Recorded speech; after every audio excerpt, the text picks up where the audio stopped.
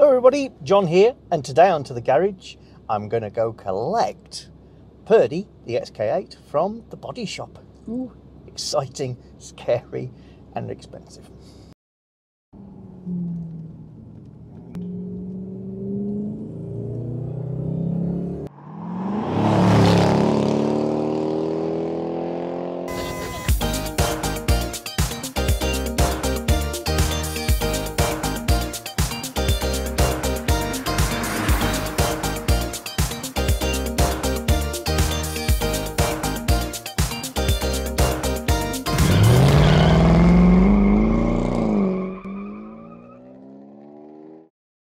Hi everyone, well today we're going to have a look at what Purdy's turned out like coming back from the body shop. But I'd like to start off by saying that this particular episode we're doing a bit of an experiment, and that is I'm asking you, if you're watching this on the premiere and you've got a question which you feel has not been answered about your XK8 XKR, then please consider typing a question into the chat, which is generally on the right hand side of the screen if you're watching a premiere, and it's a text-based chat area where normally we just to and fro between myself watching the premiere and you guys as you're watching it. And what we're going to do is that chat area for this episode will just remain an area for questions to be logged which people would like answers to.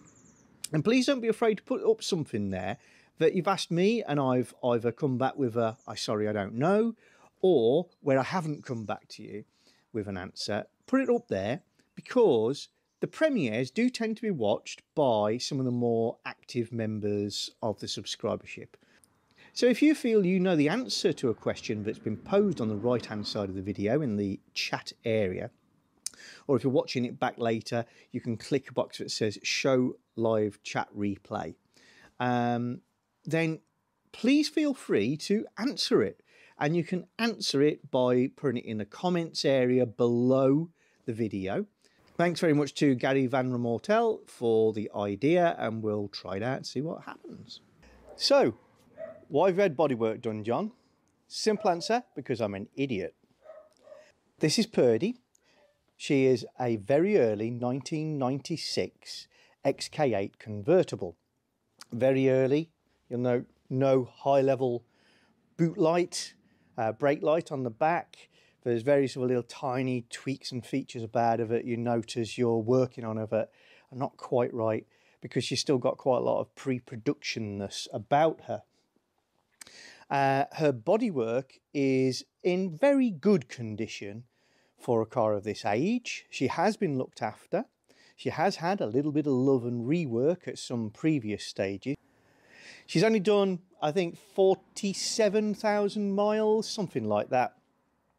So, very low mileage car, and I look after her. If you've seen any of my videos, you know I'm mad keen on the X100.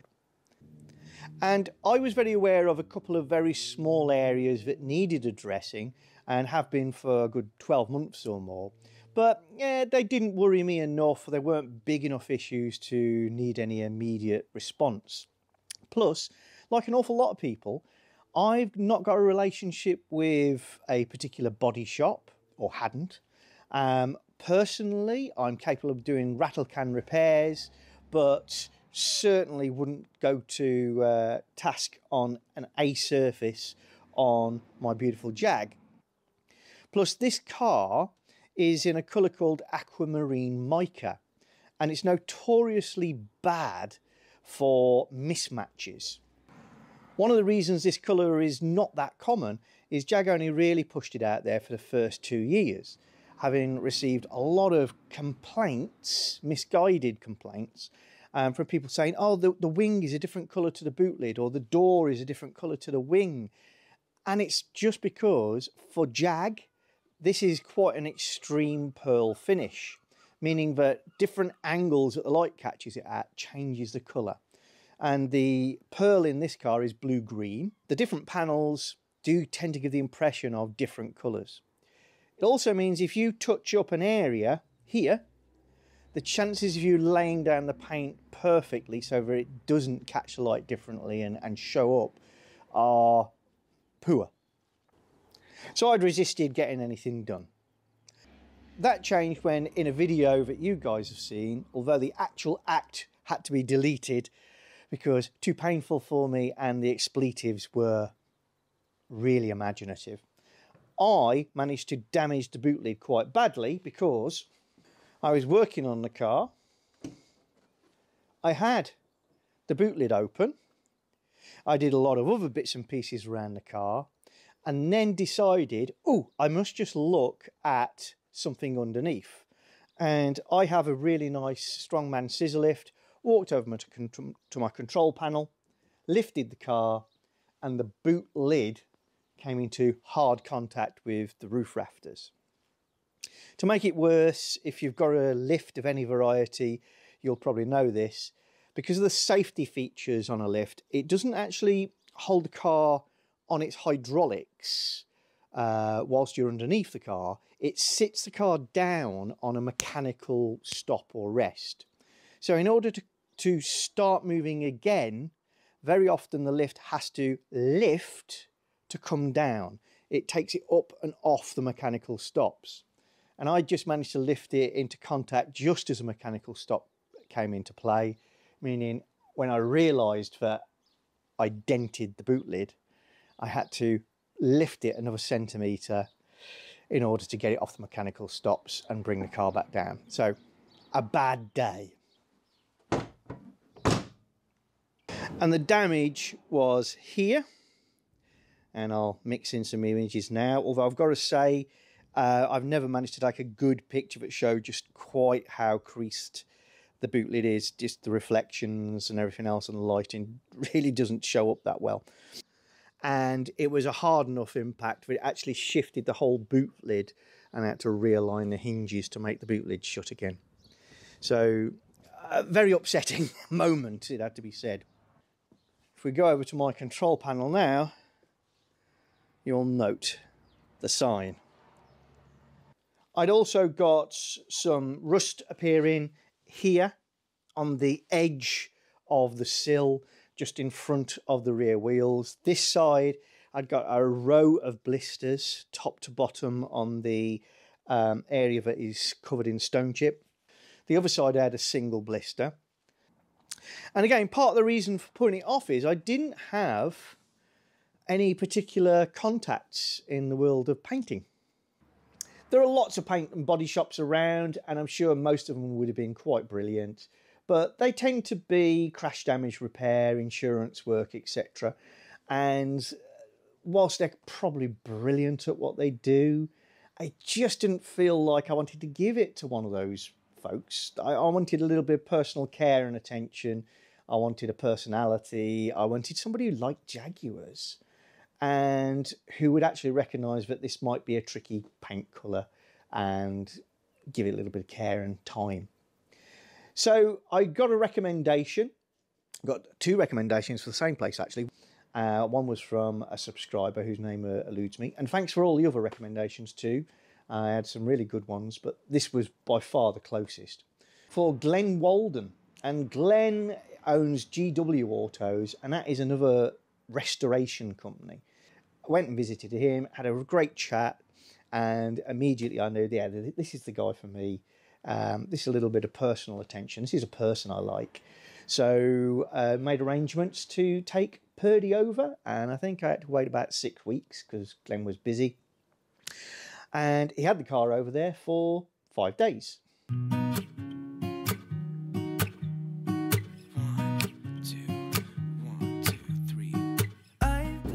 So Purdy has spent the last week with Glenn at GW Autos.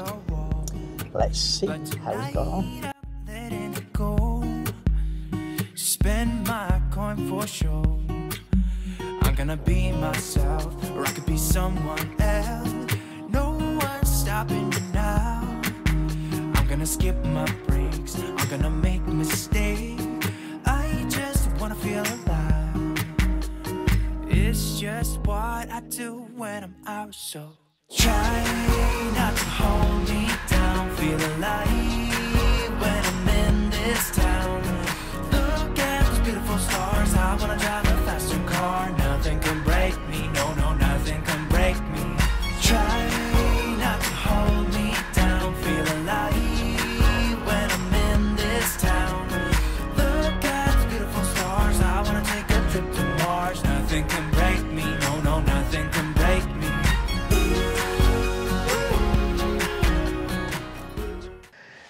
So we got the car back. This is Glenn. If you've got any questions about getting your bodywork sorted out, and particularly if in Lincolnshire, then Glenn's your man, and I'll put some details at the bottom of the screen.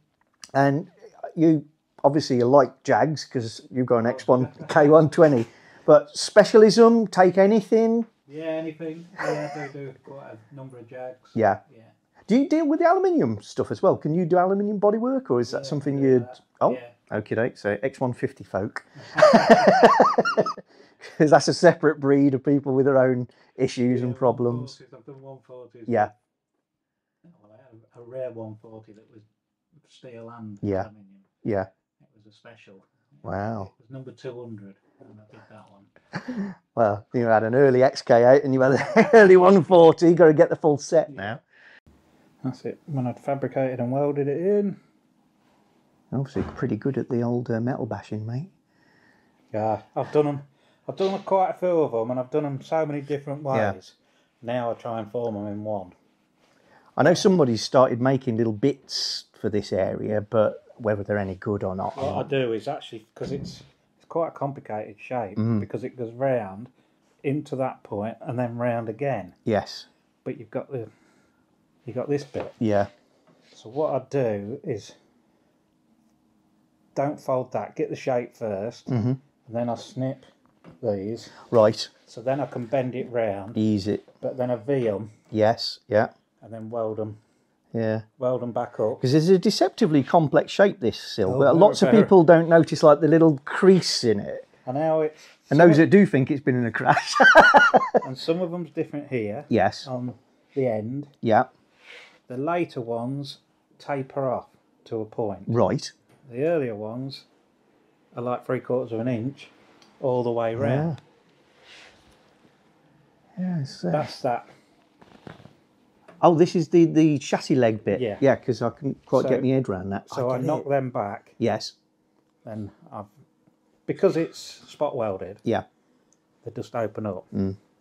So what I've done is knocked them back, sealed them all up, and then treated them with. That was the back.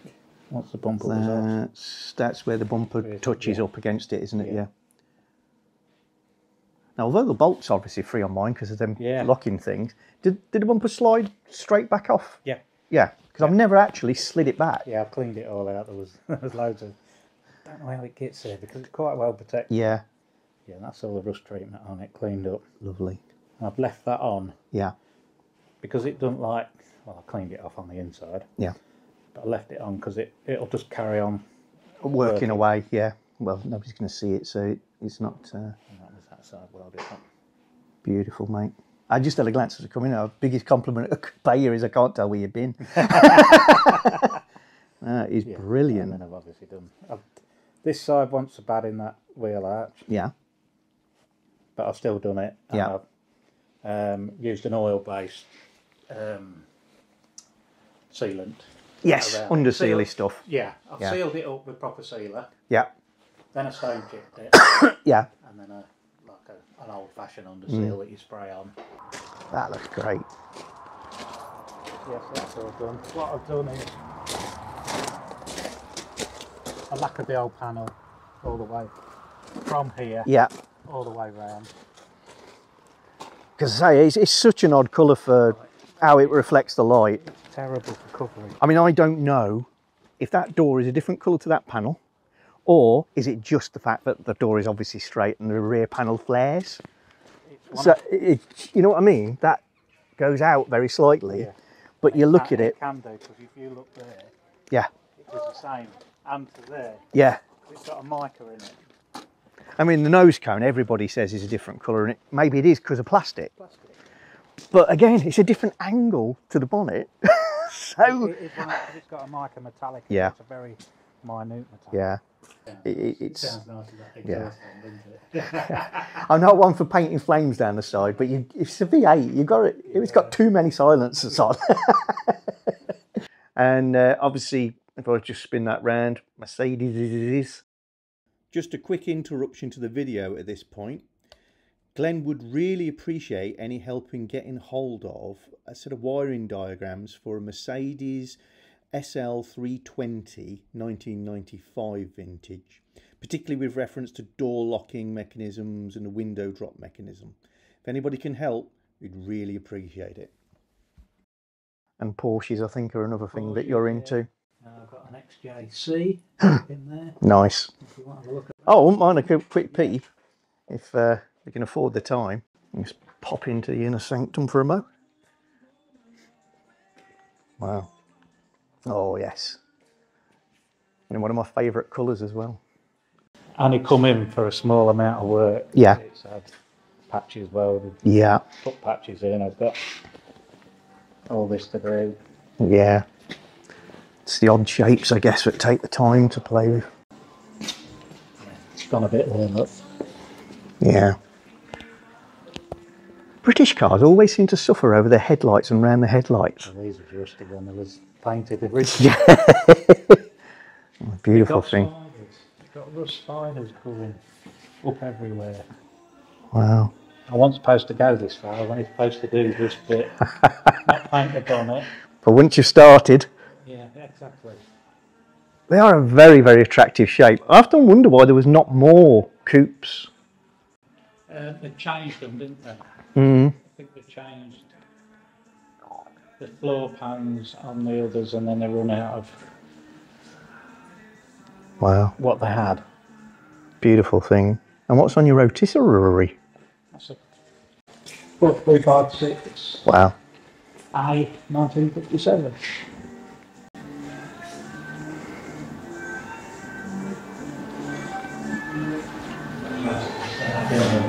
Really? It's just had a very thin skim of filler, but I've got to take it all off because I never got to it to do it properly.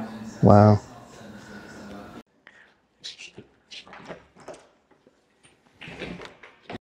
Oh! What is that? Field Marshal. Field Marshal. Single cylinder. Wow.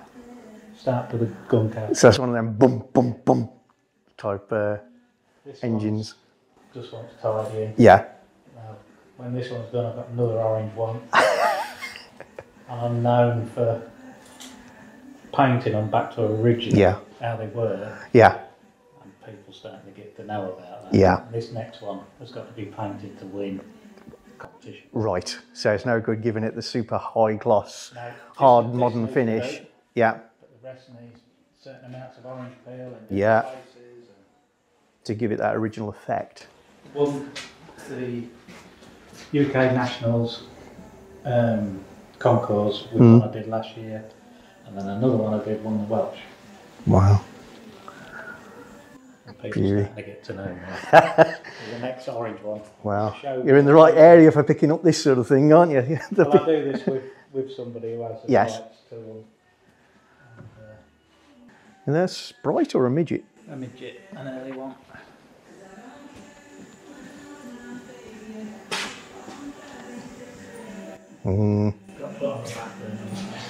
Yeah, I got a lot of projects like that.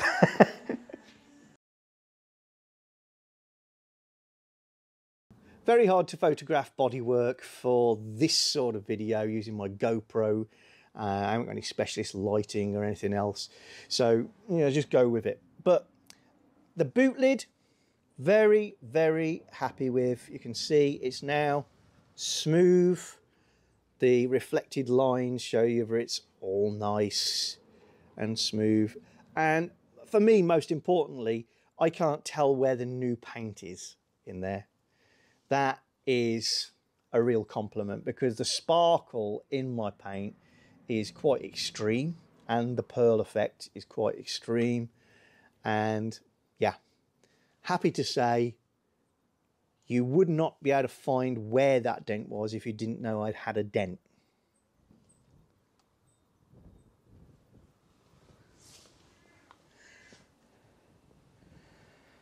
And in order to try and lose the joins, Glenn has had to lacquer a good portion of the boot lid right over into the wing. So all this is re-lacquered. And you see it's looking quite lovely. Then we'll go down to the sill areas. And this is the newly repaired sill area, and most if not all of the damage was in the stone chip treated area, so that meant that matching it was obviously a lot easier in terms of colour. If I'm being hypercritical, what I will say is the texture of the stone chip is not the same as the original. It's not a million miles off, but you can see the transition. I've lit this from the side to exaggerate it. Without that lighting on and without this rather odd angle, you really can't see anything. But you can see that the original Jag stone chip finish is softer, I guess, more subtle. Whereas the new is slightly sharper. But if I get myself back into a normal human's position, it's almost invisible because of the angle of the car anyway. It's underneath the car. I'm just going to lift the car to show you this better.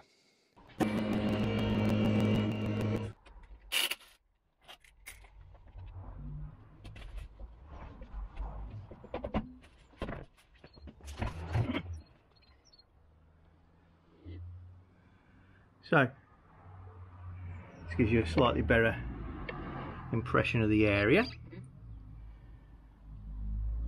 This is how things look right now. Also note that everywhere in the wheel arch has been newly under sealed.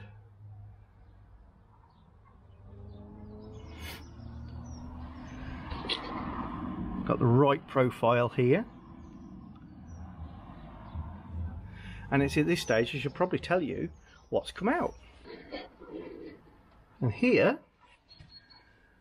is a sizable piece of metal that's been removed.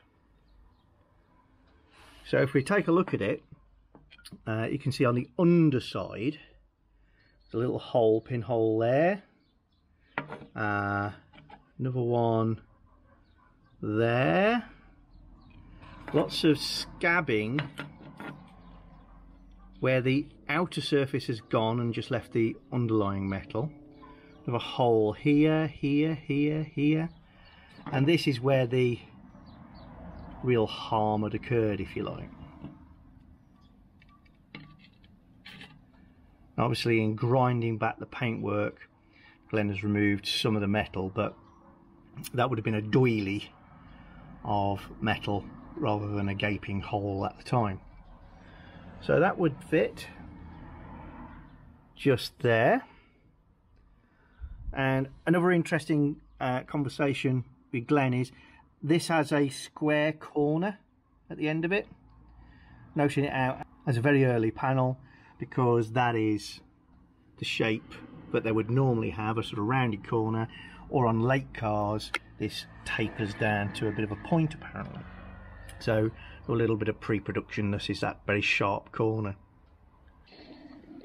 And here you can see the remnants of some seal. That would be where this piece, the inner wing, joined to my sill. And as Glenn said again, it wasn't actually joined as in making contact along there, it was just filled with sealer. But all original, not been tampered with, so quite interesting to see the early car stuff. So there's a lot of rot, but by no means bad. If you've seen a few other videos of people whose sills needed repair, this would be considered in very good condition for a much newer car. So mine has been leading a bit of a charmed life. So that got cut out, and Glenn fabricated new panels to replace the old, welded it in, painted it in, and then repainted this area and re-lacquered up and around the arch. Now whilst he was in here, what he also did was some repairs in this area. It's a common area for the cars to have issues.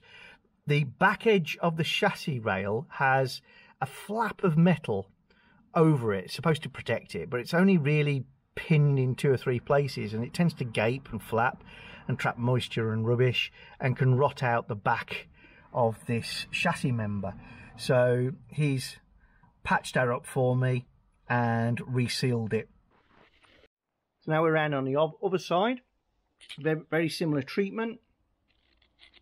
Again, the finish on the stone chip, so lumpy part if you like, is subtly different to that of the original. This is sort of rounded, smoothed off. This is slightly more aggressive, but the transition is very mild. You can see what looks like a big colour difference here, and it's just the way the light catches. Again, it's pearlescent, and that is true, or was true, of the original. Harder to see now because of this blend. This was the single blister. This is a hole come through, and that would have been just there on my car. But to get to completely sound metal, Len has had to take that piece out and again fabricate a whole new piece. And they're not easy pieces to fabricate because the sill is a lot more intricate than it appears. It's curved out, round, then we have this crease or styling line here, then it's another curve this way, and this flange has to follow the whole way around. So it's not an easy piece to make. So they're the 2 bits of rust that were taken out of my car, and Glenn was also able to get inside this sill section and spray a lot of protectorant and rust preventer inside there for me in order to prevent future issues in that area. Also noted that I didn't have much in the way of the foam insulation in the sills. Again, probably an early car issue. Normally he has to rake out an awful lot of insulation from the sills on X100s because it's going to catch fire if he welds it with that in there. And I said there just isn't much in there in mine, so early car stuff again.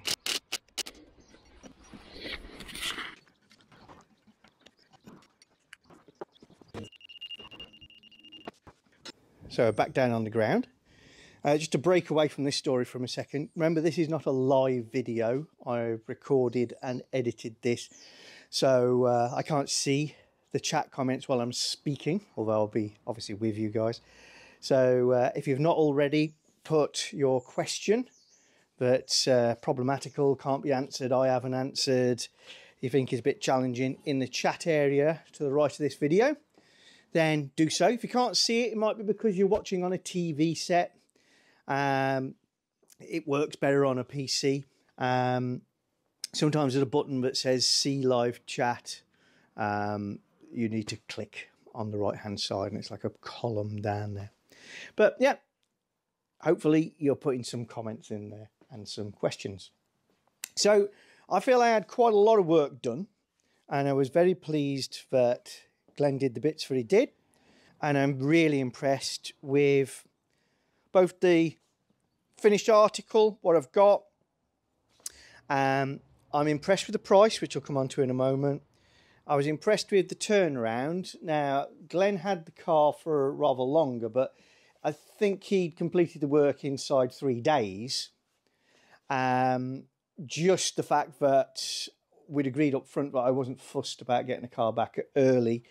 Plus I was working away anyway, meant he ended up having it maybe 8 days, something like that.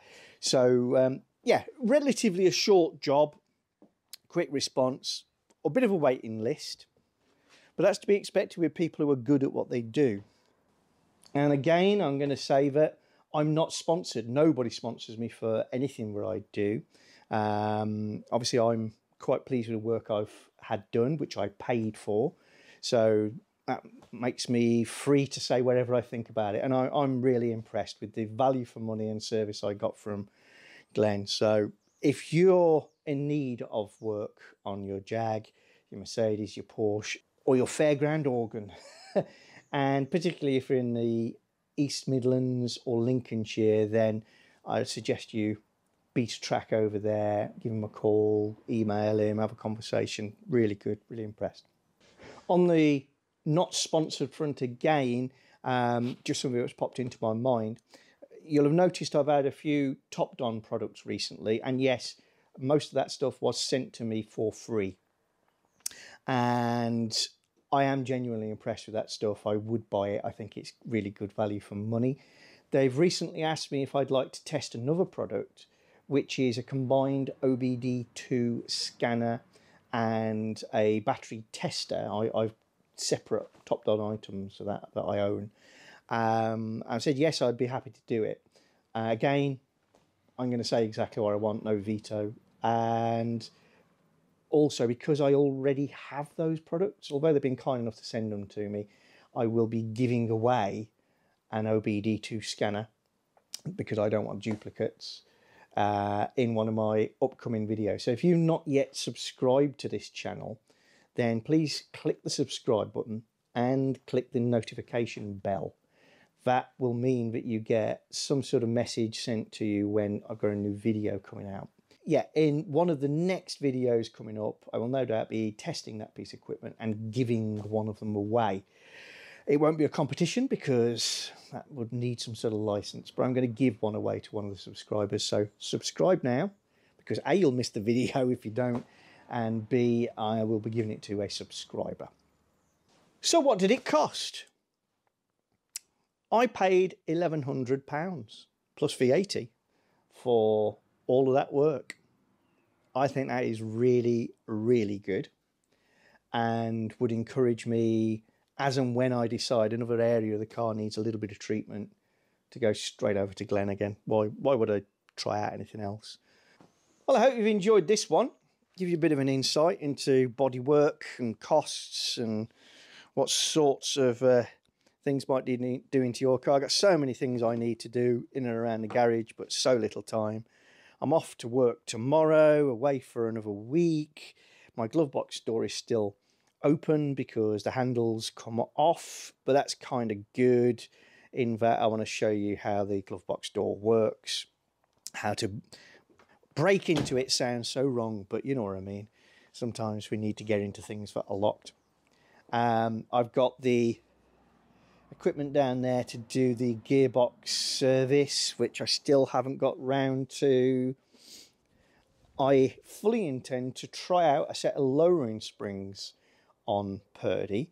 A little bit ambivalent about them, if I'm honest, because I think it looks a lot better when the cars are lowered, but I am not 100% sure about any sacrifices in Jaguarness for ride.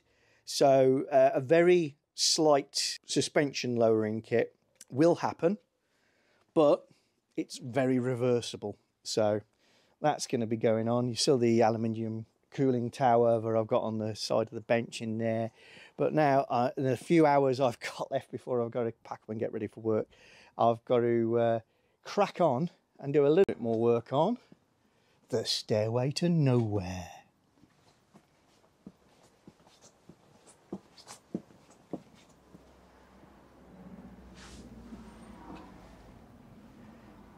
If you're enjoying our channel, then don't forget to subscribe and click the little bell icon so you get notifications of new videos. And please give us a thumbs up or thumbs down, and you can share the videos. And below the video is always the area where you can comment and get involved with the chat.